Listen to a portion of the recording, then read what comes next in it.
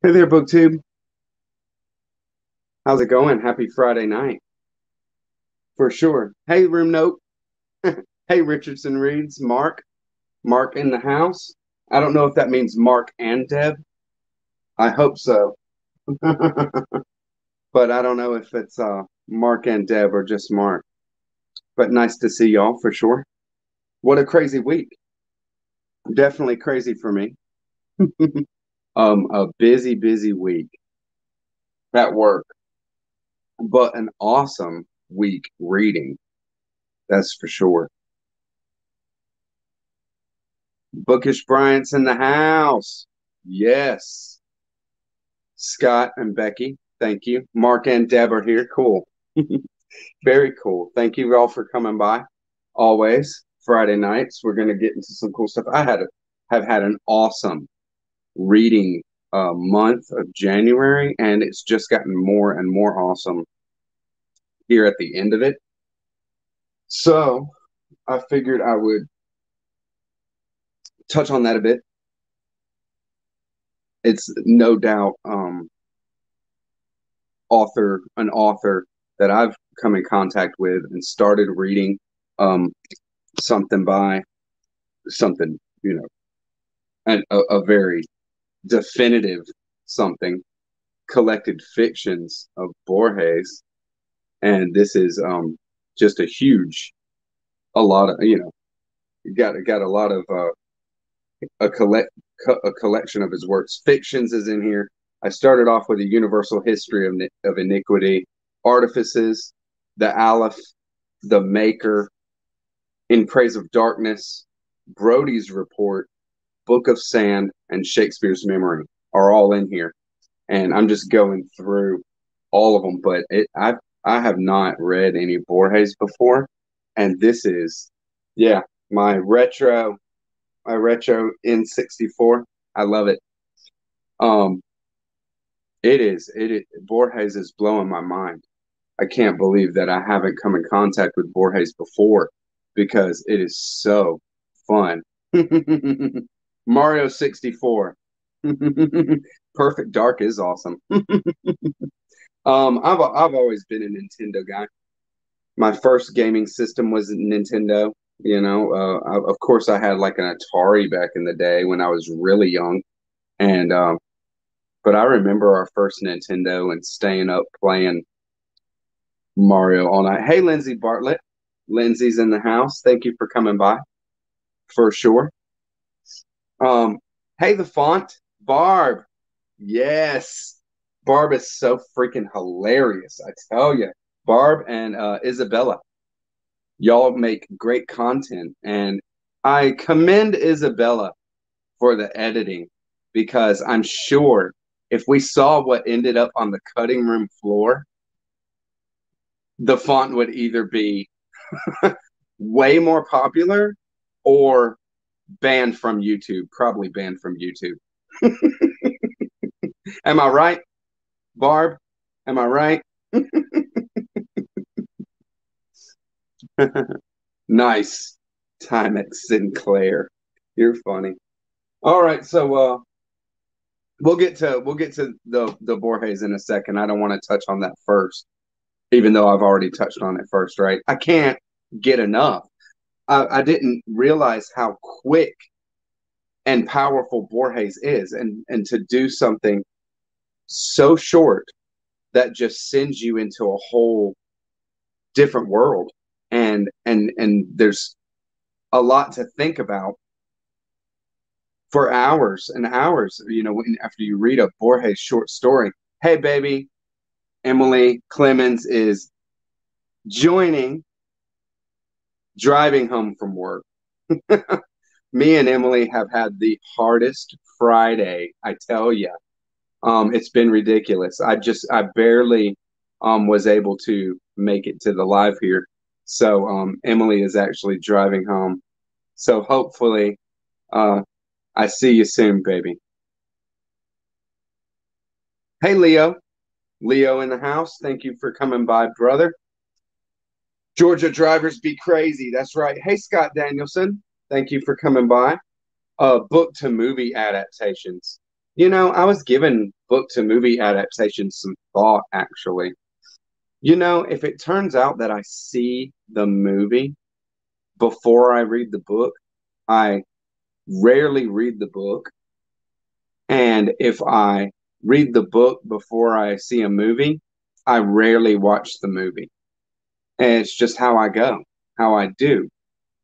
And so I was thinking about that kind of stuff. Some booktube video I watched was talking about some movie adaptations. And there's those things, there's those movies that I've watched that are books that I watched the movie, first, and then I've just never ever had even a desire to pick up the book. But then also, if I read the book, I don't have a strong desire to watch the movie either. Because why? I already got the story, and I really like it. Robert Lundum, Bourne trilogy, that's for sure awesome. That's very awesome. But there is a whole lot that I've watched the movie and read the book, but it just is something that happens. It's just something that because I love the director or I love the writer, something like that. So I was thinking, because I'm getting into, and I did bring it home. Let me show. I've been reading Gunter Grass, The Call of the Toad. I don't know. It's my first Gunter Grass. I haven't come in contact with anything other than this book, and it's very cool how this story is told. And it's told from a narrator that is getting letters and a story from an old school buddy. And the old school buddy is like a widower in Poland. They're in Poland. And the widower first off meets a widow about his age, and they hit it off, and they have this kind of quick relationship, and they make this plan to basically fund a cemetery for war veterans after World War II. The Tin Drum, that's for sure. That's one of his most well-known and most lauded books is The Tin Drum. Nice. You guys have definitely come in contact with Gunter Grass. So I have The Call of the Toad here, and then I have The Flounder on the way. I'm liking it a lot. It's very well told. It's very strange in a way, but it's hard to put your Astro Neatly Books. That is a buddy from Instagram called Neatly Published. Thank you for coming by, brother. So, Neatly Published and a bunch of other people are in on our Thomas Pynchon Against the Day read along. This book, I've read almost 100 pages. I'm at like page 96. That's where the chapter ends. So I have, yeah, I'm on page. I finished page 96. I'm at 97, and we haven't officially started the read yet, but I want to make sure that I finish this beast in February, so I'm getting a little ahead of it. I've read 100 pages, and it feels like I've read 300 pages. That's Thomas Pynchon for you. But it is very interesting, very weird, very, very Pynchon. It is a beast, isn't it? I'm loving it though. It's getting very cool. I mean, it starts off really cool. It's just cool as hell. I love Thomas Pynchon, one of my favorite authors, to tell you the truth. I have so many favorite authors, don't I? Borges is a new favorite. Oh my God. Okay. So finished finished 100 Years of Solitude. We're gonna do a live stream on that this next Thursday. So that is the 4th, I believe. Yeah. Yeah, Scott. I usually, I mean, last year I didn't read any Pynchon, but it's just because I had started the BookTube channel and I was just, I mean, instantly had so much on my TBR and so many books that I wanted to get to that I was just reading all kinds of new stuff, new stuff, new stuff. But I had Against the Day and Mason and Dixon. That's the two that I have to read. So I'm happy to get another Pynchon under my belt. We're gonna knock out Against the Day, and then I will do Mason and Dixon next year. Somewhere down the road for sure. Thanks for being along for the read along, neatly published. That's going to be fun stuff. So another author that I've never read anything about, I've never read anything by. Nice. Nice. When Borges went blind, the author Alberto Manuel used to read to him. That's such an endearing um, thing. I believe Manuel is cited in one of these stories actually that I've read already. Um, he's one of his friends, and Borges obviously has no qualms about like writing himself into into a story, and his friends as well. He does these kind of fictional things, but lends credence to them by you know putting in things that seem very, very nonfiction, things that really happen. So I'm actually reading I figured in between these big books that I got going on in 2021, I'm gonna read some shorter stuff, and I'm gonna get into some Jeffery Eugenides. I've never read any Jeffery Eugenides, and so I got these books used for very cheap. And so I just grabbed them because, they're going to be something I can read at any time. The Virgin Suicides. And this is what I was thinking of when I was talking about.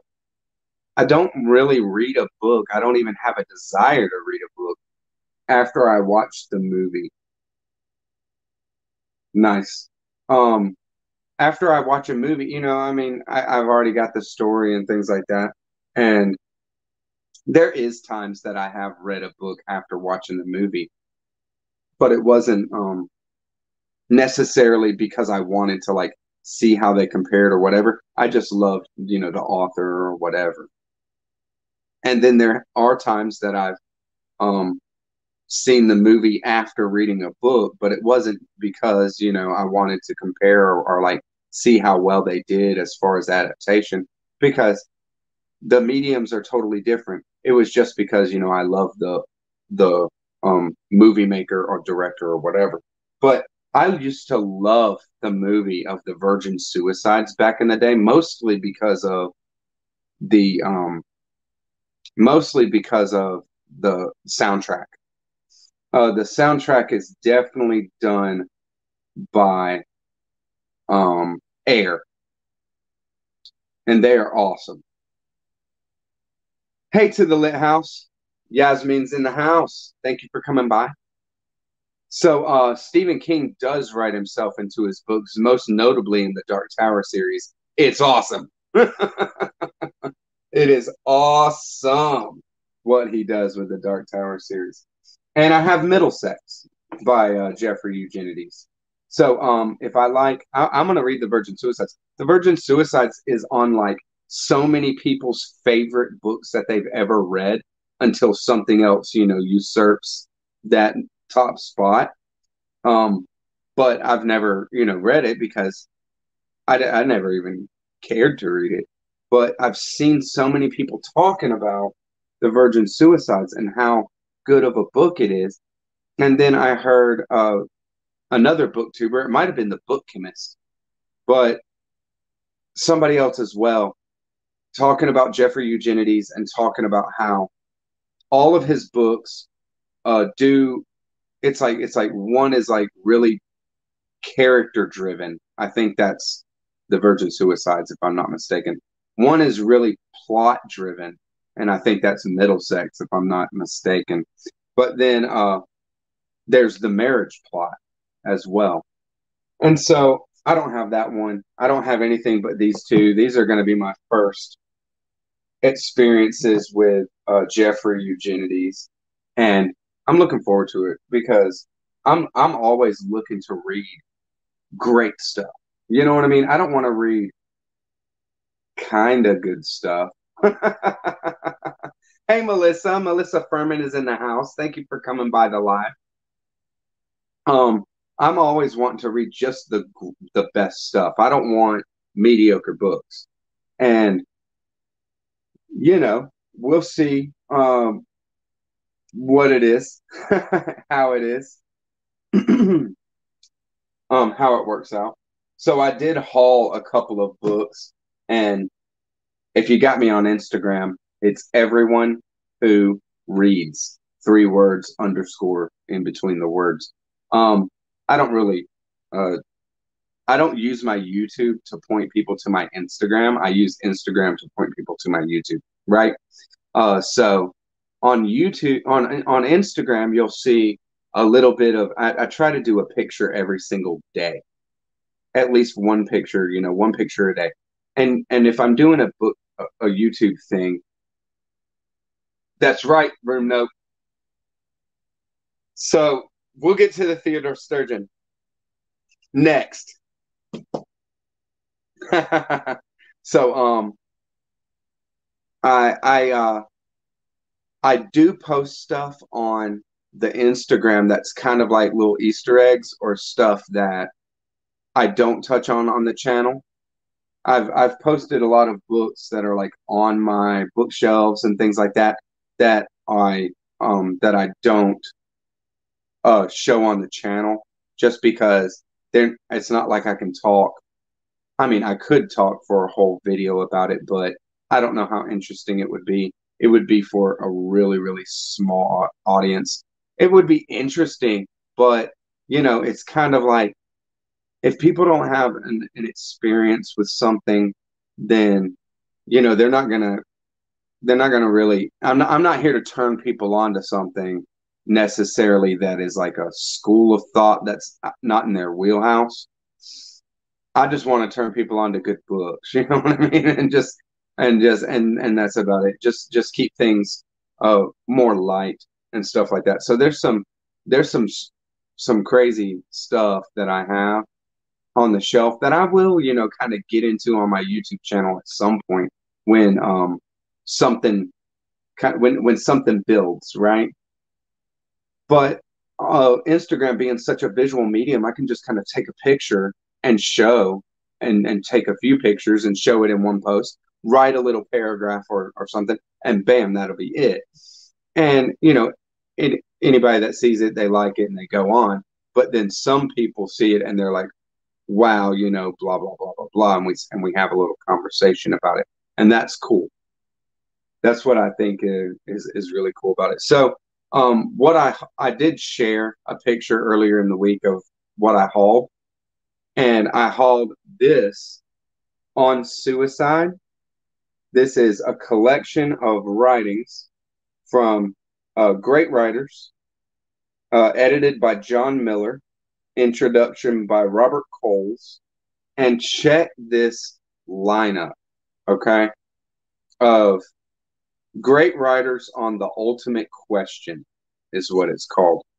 We have Plato, Sylvia Plath, Walker Percy, Albert Camus, Virginia Woolf, Langston Hughes, Gustave Flaubert, Primo Levi, Graham Greene, Dorothy Parker, Shakespeare, just excerpt from Hamlet there, Emily Dickinson, John Donne, the poet, Borges, Ambrose Bierce, Tolstoy, and William Styron.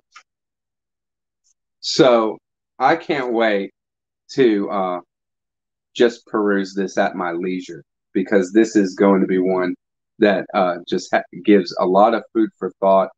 I have not started reading it yet at all. I'm reading more than enough stuff, and I'm about to, get get a couple of things off of my reading, but I already have. The next book that I'm going to show right now is going right at the top of the list, because I'm doing this a buddy read again with Ben over at Bookshore.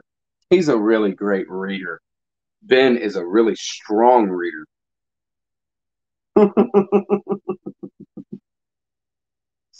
Scott Danielson, we're gonna see about that. All right, I'm gonna keep you in mind. Yeah, that's right. He has some potential. We'll see what he has to say on suicide, right? So Ben over at Bookshore is a really, really strong reader, and he's a really smart guy, a good thinker. I like talking with him and stuff like that. And we did that live before where we were talking about Sturgeon, right? We did that off the cuff. We didn't talk about anything. And I told him specifically, I said, I don't want to talk to you about the book. We're just gonna read it, and then we'll talk about it on the live, because we're gonna be able to talk through this kind of narrative. So what is told, yeah, Sir Francis Bacon, that's right. So what was told to him by Delaney that is the strongest and best Theodore Sturgeon novel is More Than Human. So I was able to find this book club edition. I got it for like $3. Right? Nothing on the back. Sturgeon has these trippy covers, man. And see, this was written in like 1952. Is that right? 53. Sorry. So I think this might be the book that he wrote after Dreaming Jewels, the one that I read before. So short work, 186 pages. Gonna read really fast. But I'm looking for some cool ideas, because we had some. It is a creepy cover, isn't it? Yeah, it is. You're familiar with it, Mark. So I think I'm in good hands with Sturgeon, right? Delaney said that this was Sturgeon's strongest work. So I'm looking forward to getting to it, because I really did. I enjoyed the Dreaming Jewels. I wish it was longer. I wish there was more to it than what it was, really. I mean, it's just this short little thing. And that's just me as a reader. I It looks like a Rob Zombie book, doesn't it?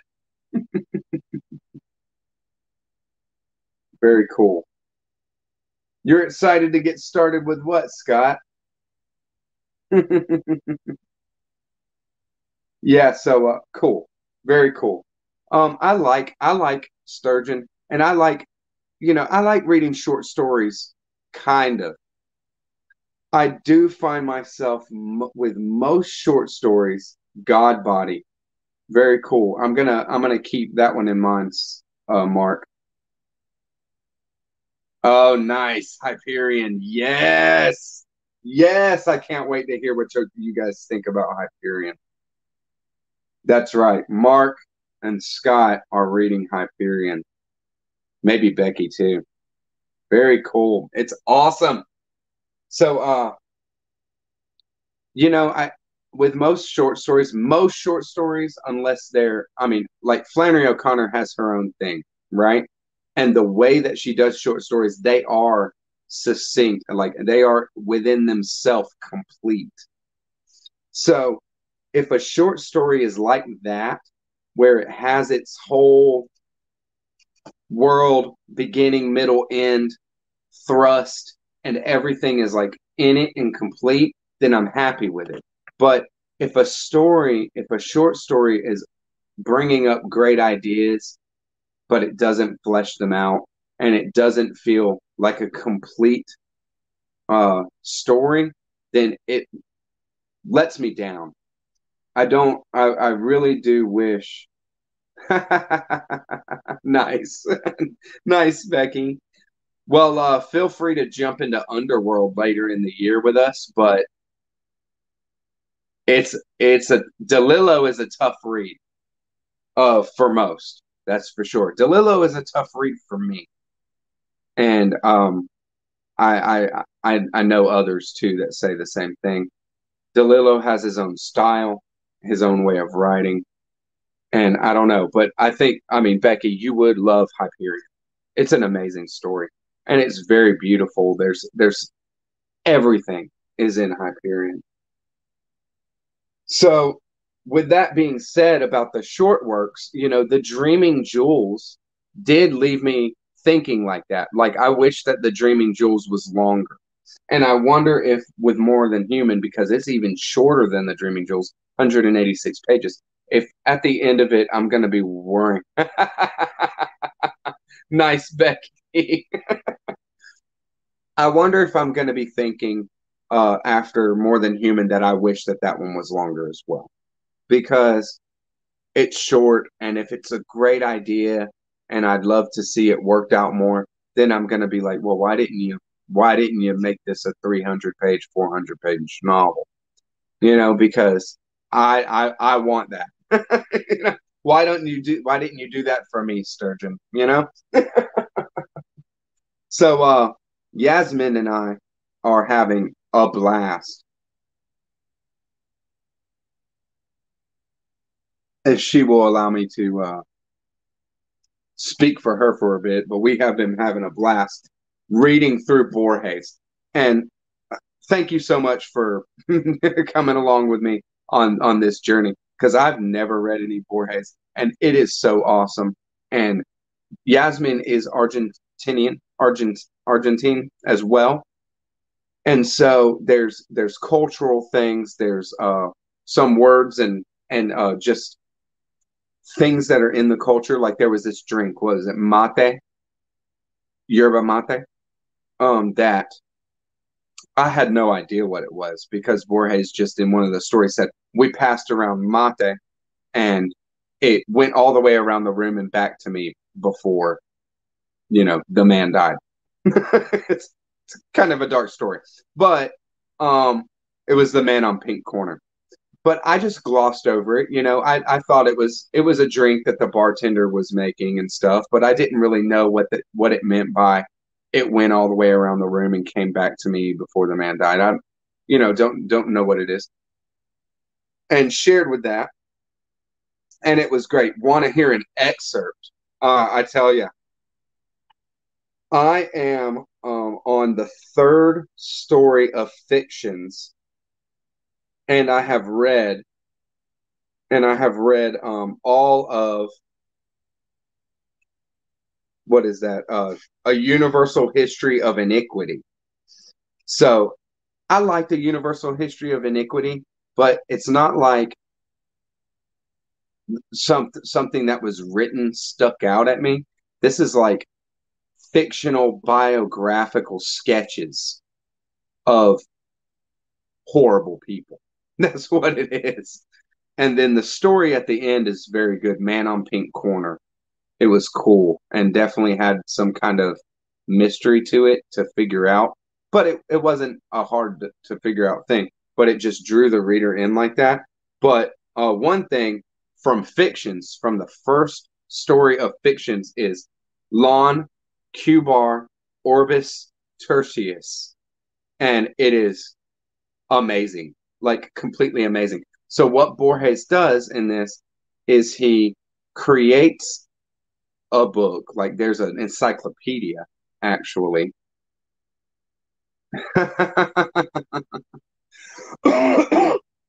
I'll read an excerpt. So there's an encyclopedia that he's referencing and doing kind of a literary criticism, literary critique of, and exploring. But this thing is not real. Everything about it is created by Borges, but you get so drawn in, and he's such a master at what he's doing, that he says things that you would only say if you had actually come in contact with this work. And so it's very cool. But one of the things that he's talking about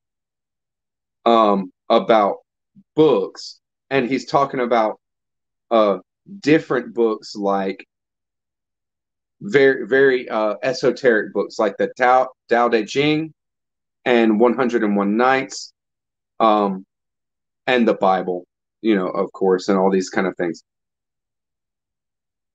Their books are so different from our own. Their fiction has but a single plot with every and imaginable permutation. Their works of philosophical nature invariably contain both thesis and the antithesis, the rigorous pro and contra of every argument. A book that does not contain its counter book is considered incomplete. So he's talking about that encyclopedia, how there is like it's hermetic is what it is. It's hermetics and Kabbalah, where every truth is only a half truth. You have to have its opposite. You have to have its counter in order to have a full truth. So it's awesome. I love that first story, and we went kind of crazy. I did, anyways. I went off the deep end with that story, but I feel like I was in good hands because Borges already went off the deep end, right? Borges, Borges is like throwing us out into, a jungle where there's no map and no compass, and only we have, just like, we're like the kid in Call of the Wild or Into the Wild, where he's got is one book to tell him what stuff is or whatever. You know what I mean? It's ridiculous. So I'm loving it. Thank you very much, Yasmin. Yeah, I'm loving the Borges. And I did grab out some Kabbalah because I wanted to say that, I mean, it's obvious that Borges loves this kind of stuff, even though I don't think that Borges was like a practicing Kabbalist or anything like that.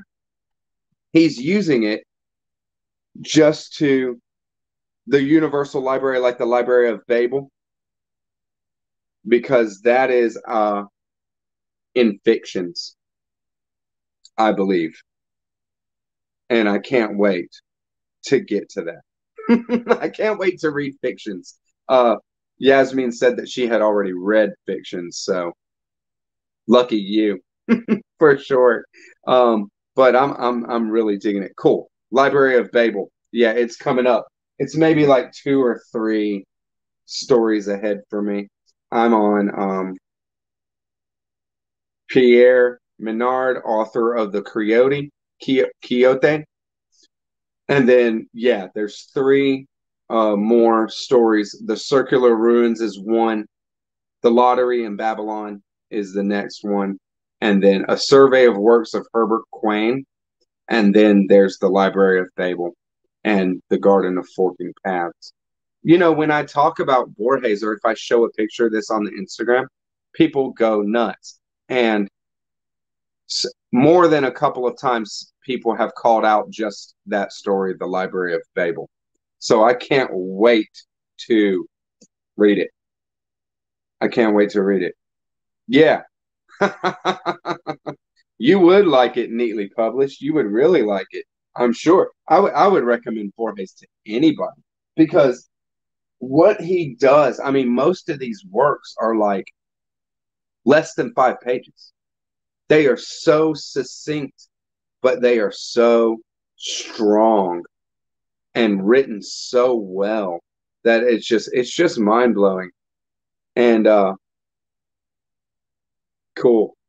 And that's when it comes down to it, I had said it's something like Borges writes a short story, or he writes something, because these aren't short stories. Nothing that I've read so far, except for The Man on Pink Corner, has been a short story, has been a narrative.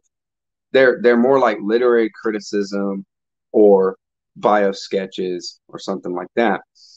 But it's like he writes out, and he might write 15 or 20 pages and then just go through and redline all over the place and combine sentences, make sentences more full and more robust, and keep doing it until he has 4 pages that say everything that he wrote in those 15 or 20, you know?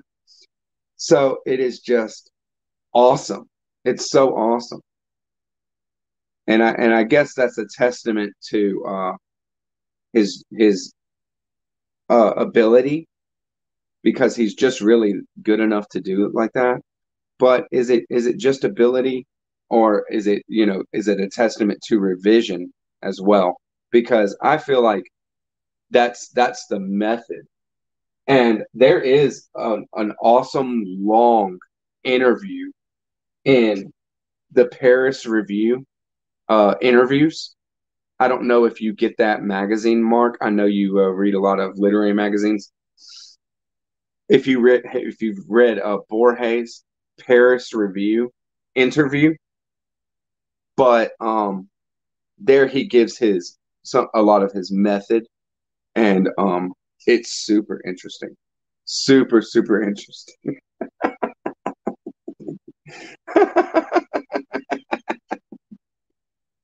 Yeah, you're welcome, Scott. You're welcome, brother. So very cool. Um, y'all are very funny. So, I don't, I don't, I try to do my best. I watch a lot of BookTube. I watch it as much as I can. But there's always things that slip through the cracks, and there's always tags that I feel like, this tags are gone around and I haven't seen that I was tagged in, but maybe I was because I just didn't watch the one that somebody tagged me or something. Nice. Very cool, Mark. Yeah, I figured you might be up on it. That's for sure, just because it's your job, right? Do your job, sir. Yeah, I'm a big fan of the Paris Review interviews as well. Um, because man, it's so awesome to hear uh writers' methods, you know what I mean? And they're not, some of them are different, but some of them are just like regular people in ways, they've devoted their life to creating something like that. I've been trying to remember. There was one tag that I was hit on. Oh, I remember. Did you see Tom LA Books tag, his Dante tag? That's a good tag. And so I was actually tagged to do that. I have to do it. It's a very cool one. You are interesting enough for tags room. No, it's just I noticed that people often, they just tag the same people, and I'm guilty of it as well. Nice. Roberto Calasso. I don't know if I've come in contact with that. I'll look it up. That's for sure. I'll definitely look it up. I I was reading Philip Roth. That's the last one that I came in contact with. It's so pretentious. But it's Philip Roth, so what would you think? I should create a Flannery tag. It would be really dark and really weird.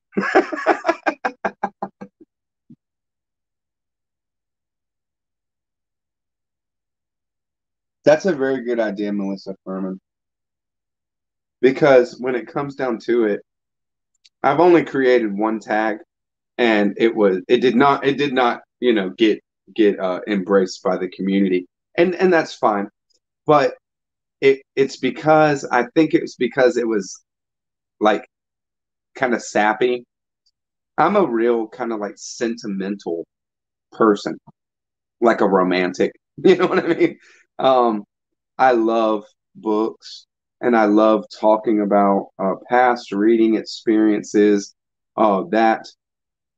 That tag that I just did, where I go off on a question to the community at the end of it. The 2020 reader tag. That tag is right up my alley. I love those kind of tags. I've watched every one of those that ever pops up in my feed because I love that stuff. I want to hear about people's first reading experiences. I want to know how they see themselves as a reader, how they saw themselves as a reader, as a young reader, and how they have grown and all that.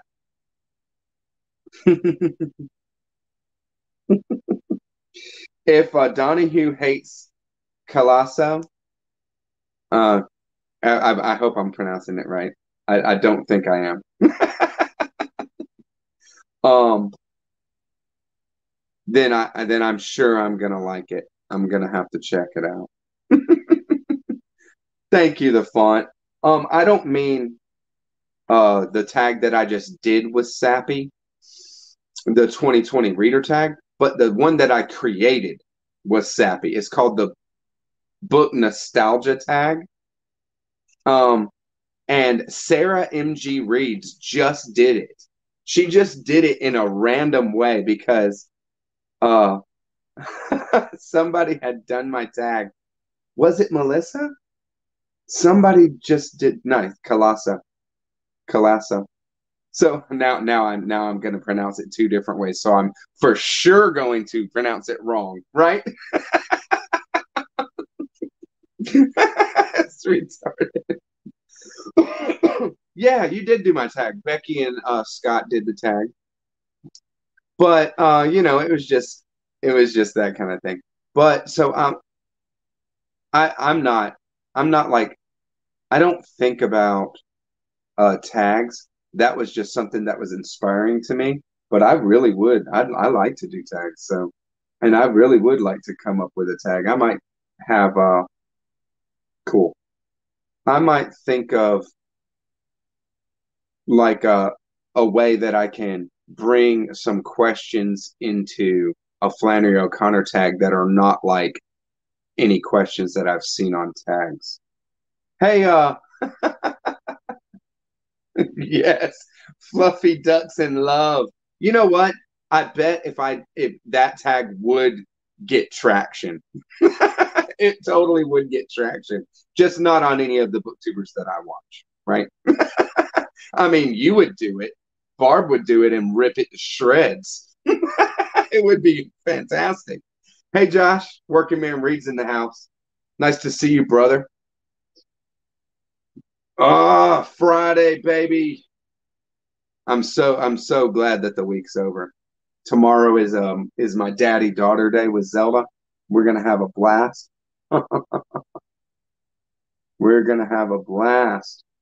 I love it when on Barb's I think you were doing a tag and you were like, what genre do I not like very much? And there's like this pregnant pause and it's romance. Sappy, gooey, totally unrealistic romance. I love it. Yeah, daddy daughter days are my favorite. Saturdays, me and Zelda have so much fun, man. Um, we were we were planning it out a little bit before I started the live, just what we wanted to do. We usually, we have our little routine, but we switch it up from time to time and just do different stuff. Sometimes a bookstore is involved. Blah. Hey, Moto Hero. Moto Hero is a buddy from Instagram as well. Jason from C.S. Miller Books. C.S. Miller Books is an awesome um uh is an awesome bookseller. tell you about Gunter Grass. Man, you should grab some Gunter Grass.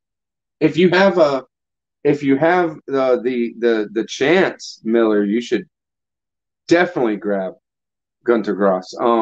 This is the first that I've read, but I have the Flounder on the way, very highly regarded. And when I showed Grass earlier, uh, the Tin Man, uh, that is that is the one that everybody knows, and it won the Pulitzer Prize in literature, for God's sake. Get the books, man. So I'm on the last story of Oblivion. I've read the entire collection so far, except for the final story. I don't want it to be over. Hmm. But it's going to have to be over because David Foster Wallace is quickly becoming usurped by Borges in my reading. Nice. Nice. Yeah, Zelda is a smart kid. We have some fun. Aw, Moto Hero. Moto Hero, you're my hero. So we're loving this. We're not done talking it out. We're not done talking it out. So we're keeping on the discussions with it. But I got one more story to read. And Oblivion, the story Oblivion, actually scared me. Okay. It's so weird. It's like the Twilight Zone. It's like an awesome episode of the Twilight Zone. And I was just like, at the end of it, I was like this, reading, you know? It was ridiculous. It was so ridiculous. Um, and I mean, I can't wait to read it again to like really, now that I know what's coming, you know what I mean? But that first experience of the story Oblivion, scary. It's just scary. Tin Man. Is that right? Did I say it wrong? I swear to God. Melissa Furman, y'all are really getting at me tonight. I don't know. Maybe I'm exhausted, y'all. If I told you what I did at work today, you wouldn't believe it. Okay? I did so much work. I did not chill. I did not rest. It was just ridiculous. So, but I really enjoy doing the lives. I enjoy Tin Drum. That's right. I enjoy spending time with y'all on Fridays. It's just part of my routine. Nice. Very cool, Scott.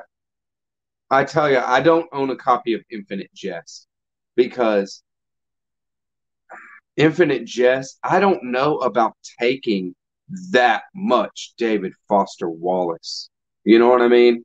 David Foster Wallace is exhausting to me to read, even in these small bits. I mean, and all I've read is small bits. I've read Consider the Lobster and a supposedly fun thing I never do again, and Oblivion now, almost except for the last story. And This is Water. I love that speech. This is water. And there might be another one. I don't remember. But the next thing that I read is going to be The Broom of the System. That's going to be the next one. That's going to be my first bigger. That's going to be my first. Thank you, Melissa. I don't take offense. I don't take offense. I mean, I'm out. You couldn't hurt my feelings if you tried. Let me tell you. Gotta grab them when you see them. That's right. You got to grab them when you see them. Yeah, I've seen.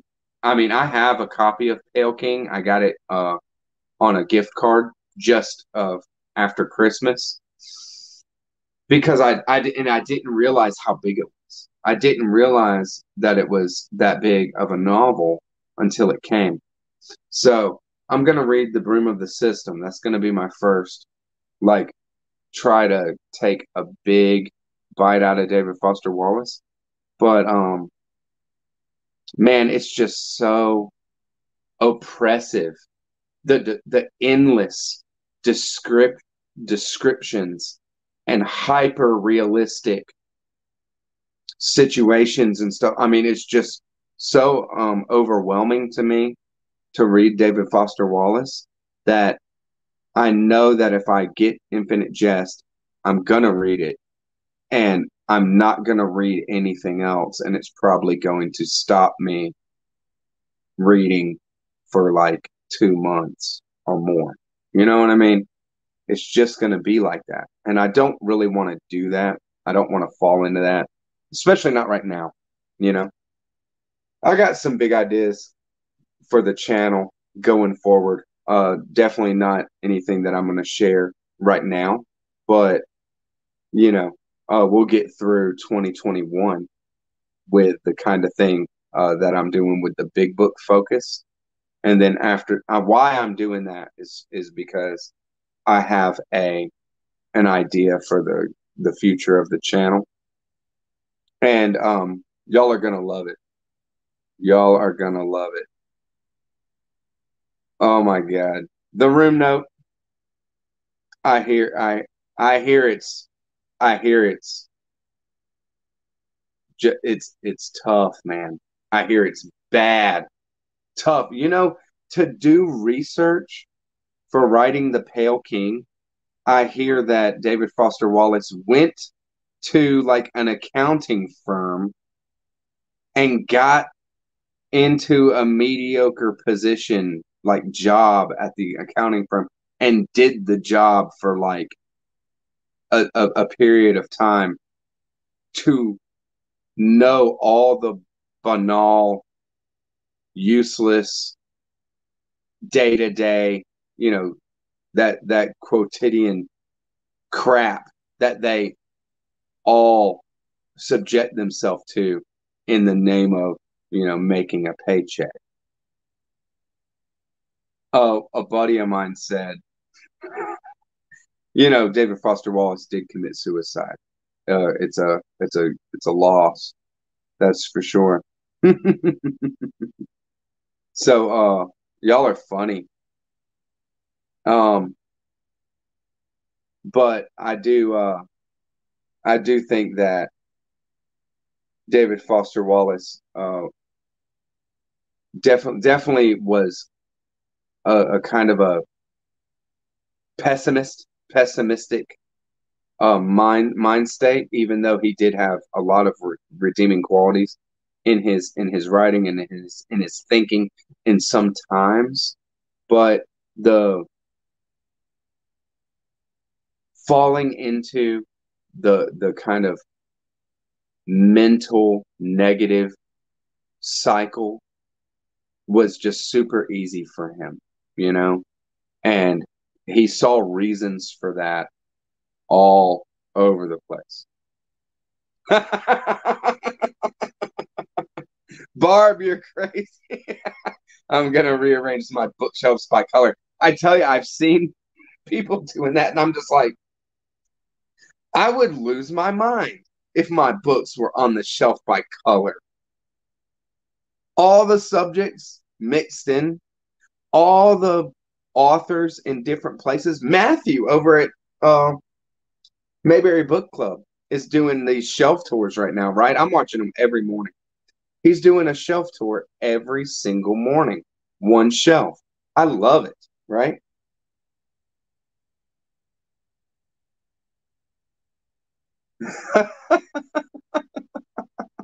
Bleeding Edge, the musical.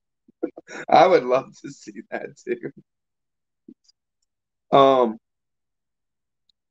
I tell you, so he's showing his shelves, but there's James Joyce on multiple shelves. There's Calvino all over the place. Like, I'm like, why are these books not together? Why is the author not together?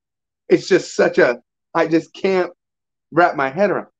I'm like, why don't you have the authors together on your shelf? Like, seriously, why?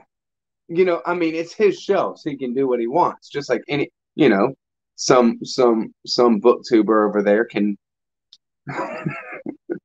put their books on their shelf by color. But it's insanity. Okay? It's insanity.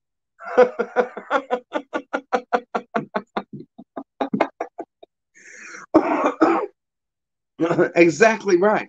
I'm like, how do you find any? How do you find anything? If you're, I mean, I'm a non-judgmental person. You know what I mean? Everything I say is in reference to myself. That's for sure. I'm somebody else can have. Oh my God, Mark, yes. I love Honor Winter's Night of Traveling. I love that book. Love it, love it, love it.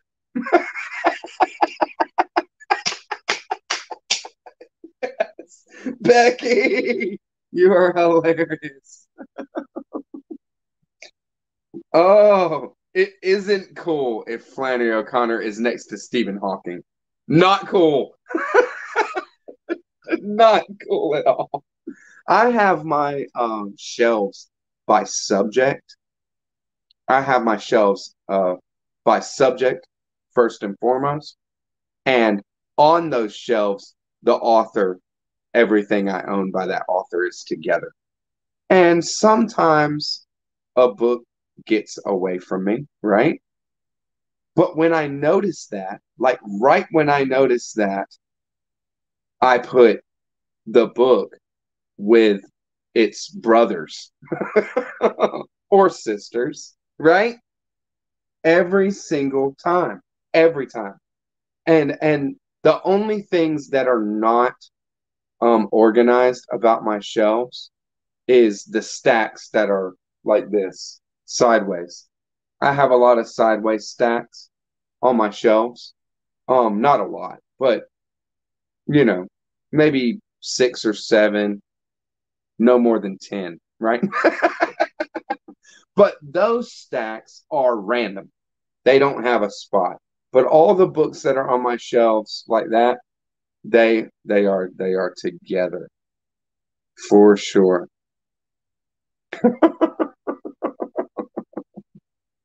God, y'all are hilarious. So very cool. The room note. You're so silly, man. No, you don't. I love to organize my books, but I don't do it very often. But when I do it, I really enjoy myself, that's for sure. Well, um, I put the author, I put the books together with the author. So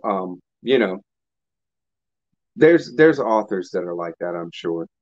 But I do have a classic. I have like a bookshelf that is classics predominantly. And then I have a bookshelf that is like contemporary fiction.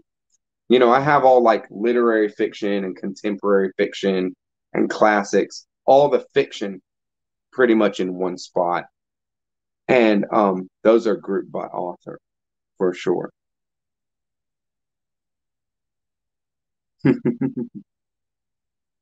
Very cool, y'all. Y'all are hilarious. Nice. Yeah, just walk by and poke one book, push it back on the little. That is too funny. Y'all are great. Man, I would love to have a penguin wall as well. I love um I love seeing Jax as well over at Rambling Raconteur. He's got a great collection of books. I wish he would give us a bookshelf tour. He started doing it, but it is nice. Yeah, keep presses together. That's a good way to do it for sure.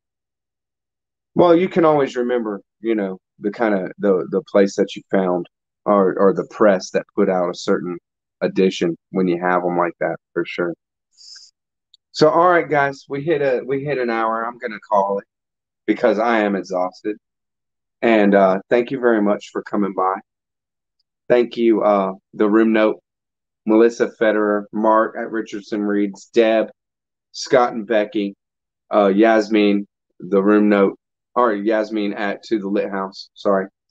Scott Danielson, always a pleasure, buddy. And yeah, neatly published. Thank you for coming by.